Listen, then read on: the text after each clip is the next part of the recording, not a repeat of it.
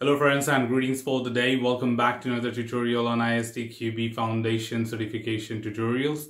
We are getting started with chapter 1, and as a part of the chapter 1, which is fundamentals of testing, we shall be talking about the very first topic of this chapter today, that is what is testing. And as part of this particular segment, we shall cover more about the basic introduction to what is testing.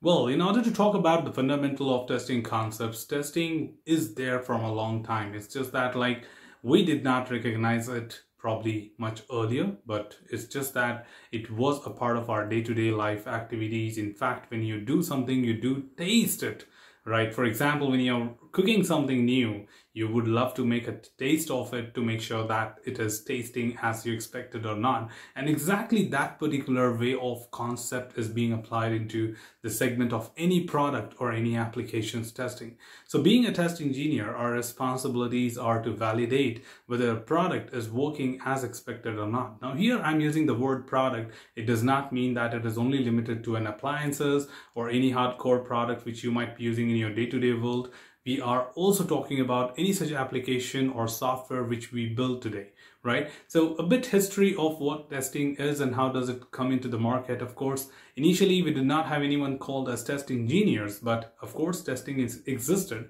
long back when the development was done by the developers, and the developers were also responsible to do testing too. But of course, due to the same person performing these activities, that led to a lot of defect leakage. And it's a very common understanding right at the beginning, which I would like to share with you, that we understood based on the analysis of this, that why are we leaking so many defects to the market? We understood that it's a very common human tendency and psychology that you cannot find all your mistakes. Now, there are a few things about human psychology which are very simple and straightforward to understand. Number one, human is error prone, which you will agree to it. Second, that human cannot find all their mistakes. Of course, they can find some of them, but not all the mistakes what they make every single day or in every single work. And third, humans are equally good at finding mistakes in somebody else's work. Now, that could be a little funny to talk about, but I think I'm pretty much making sense to all of you. Now, that's where we thought testing, let it happen. Of course, it has to happen. We cannot excuse it, but let's have someone else to do it. Even if I related this to your graduation examination, and I'm not sure how many of you really got some time to revise your paper before submission, but once the teacher looked at it, they could very well find out the mistake. No matter how many times you revised it before submission, you were not capable of finding all your mistakes. Now that certainly justifies that what's the need of being a tester, and at the same time, what's the need of having someone else as a test engineer, not the person who developed it. So many people assume that, hey, that sounds a very simple thing, and can anybody just do that? Answer is no, not at all.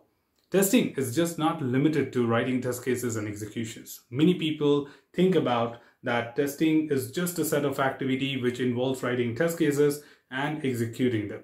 Another misconception about testing is that testing focuses entirely on the verifying the test object, whereas it's not just dynamic. That means it's just not about interacting with the system and performing the test. It also deals with statically reviewing the work products which we write. So the journey of testing starts right from the requirement gathering, and we as a tester get involved in reviewing the requirements. In other words, we are actually understanding the requirement for writing our test cases, but as a return of that, or as a byproduct, we do find anomalies in the written documentations too. Similarly, a tester do get involved in design review, does get involved in the test case review, test plan review, project plan review, code review today, and everywhere, no matter what kind of artifact, what kind of work product we are talking about, we do have a review happening for such products which are critical to have any anomalies at the beginning of the day. Also, testing is not only the technical activity, it also needs to be properly planned, managed, estimated, monitored, and controlled, which of course is a responsibility of the manager, and the management takes care of it.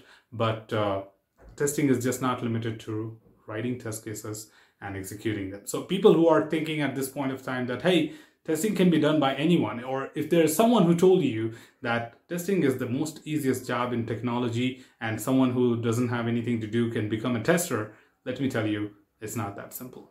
You need to learn things, you need to understand things, and need to make things happen according to the expectation. And for that, you need skills and technical knowledge.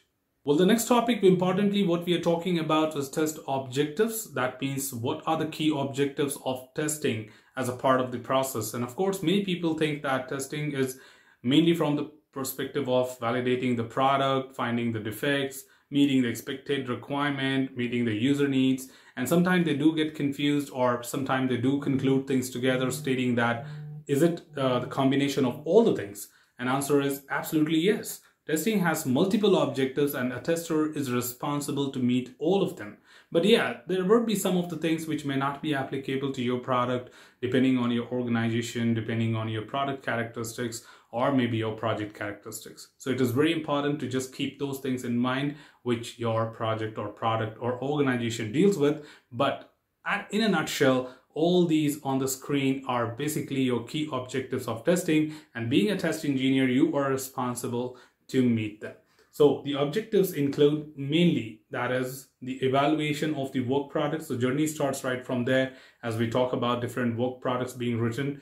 Now, work product here are documentations, including the diagrams, like you can say business models or flowcharts, algorithms. Every single thing is a work product for me to get evaluated. So we testers are responsible to review them and raise any kind of anomalies and queries and doubts or clarification related to that. Second, triggering the failures and finding defects.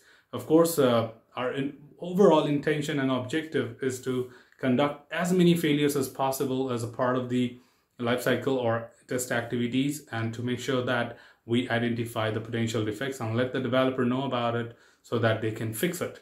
Of course, when we talk about ensuring required coverage of a test object, which means writing the number of test cases which are desirable to cover the required expectation, has to be written. So the coverage measurement is equally important. It's not that for a particular requirement I can just write few test cases, whatever I think like, and that would be enough. No, you need to write appropriate number of test cases, which gives you the required coverage for that particular functionality or feature or test object. Reducing the level of risk of inadequate software quality. Now, of course, the risk also is getting covered, and again, these words will be discussed in detail in chapter 5. So just stay calm and we will be talking about it in more detail.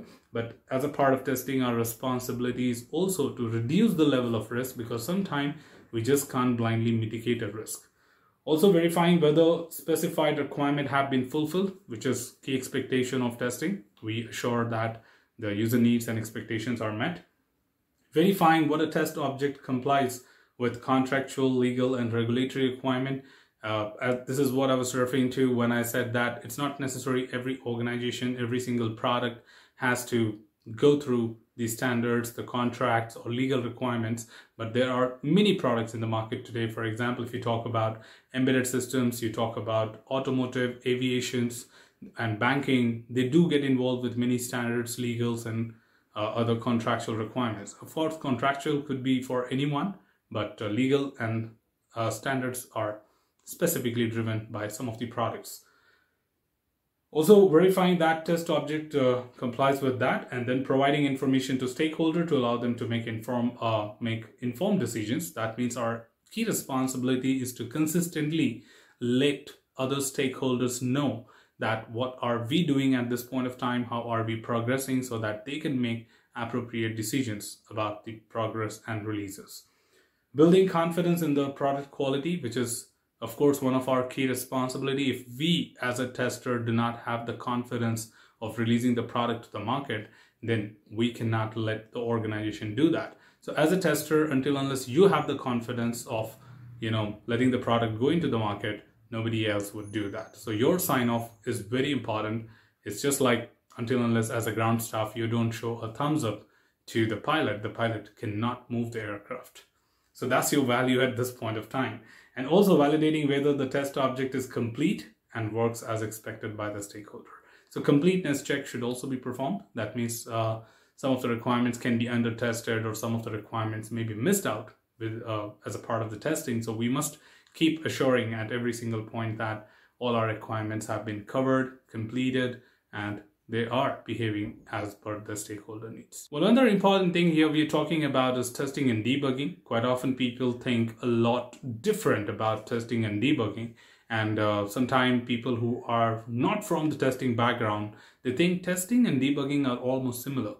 Why? Because testing is all about finding defects, and debugging as a term also says bugs, debug. So it's about removing defects. So isn't that testing and debugging are somewhat or almost similar? And that's where testing team wants to, or ISTQB wants you to learn about this at this point of time, that testing and debugging are not same.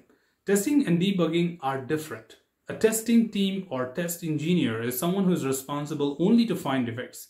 They don't have any kind of contribution in terms of fixing a defect. Whereas debugging is something as a process which deals with analyzing the defect being reported, getting into the root cause of that, because it's not necessary what you see is only the problem. Sometimes there could be something else as an element contributing to the failure. So a developer has to go through the root cause analysis to find out the exact reason behind that failure or the defect and then fix it. So fixing that is certainly not something which just, can be done by a test engineer. So in key differences, testing is only responsible for finding out a defect or finding a defect, whereas debugging deals with the analysis of the defect. That means understanding what is the defect all about, getting into the root cause analysis, finding the root cause, and another important thing is fixing the defect. So it's very, very crucial that we understand the difference between this. So testing and debugging are separate activities and does deal with important things which are related to performing these activities. So another important question what I quite often hear from people is that, hey, when it comes to automation testing, do we call it as testing the script or debugging the script? So sometimes is it possible that we can also do debugging? Answer is, of course, yes. It's not about the role or the designation in your organization. It's about the process, right? The process says what exactly you are doing. So if you are just finding defects, you are doing testing, no matter who you are. A developer also does testing in terms of unit testing. A tester also performs testing when it comes to system testing. When it comes to code, a developer performs debugging. We don't do anything. But when it comes to automation script, which we have written, so we are the developer of the code, right? In that context, we are the people who are also responsible to fix our automation script ourselves. And that time, when we are analyzing the script and fixing any kind of syntax errors or any kind of other anomalies in the script, we call it as debugging. So execution is called as automation testing, but fixing the script is debugging. So in that regards, it's just not limited to developer. It can be done by tester also, given that they are responsible for writing and maintaining automation tests. So I think that was all we had from this particular tutorial team, and you have got a good understanding of the same. Should you have anything else, we can talk. If you can just let me know by dropping a comment. So that's all from this particular tutorial team. Should you have anything else, feel free to comment below. I'm always there to address your queries, answer them well. Till then, keep learning, keep exploring, keep understanding the context. Thanks for watching the video, team, and happy learning.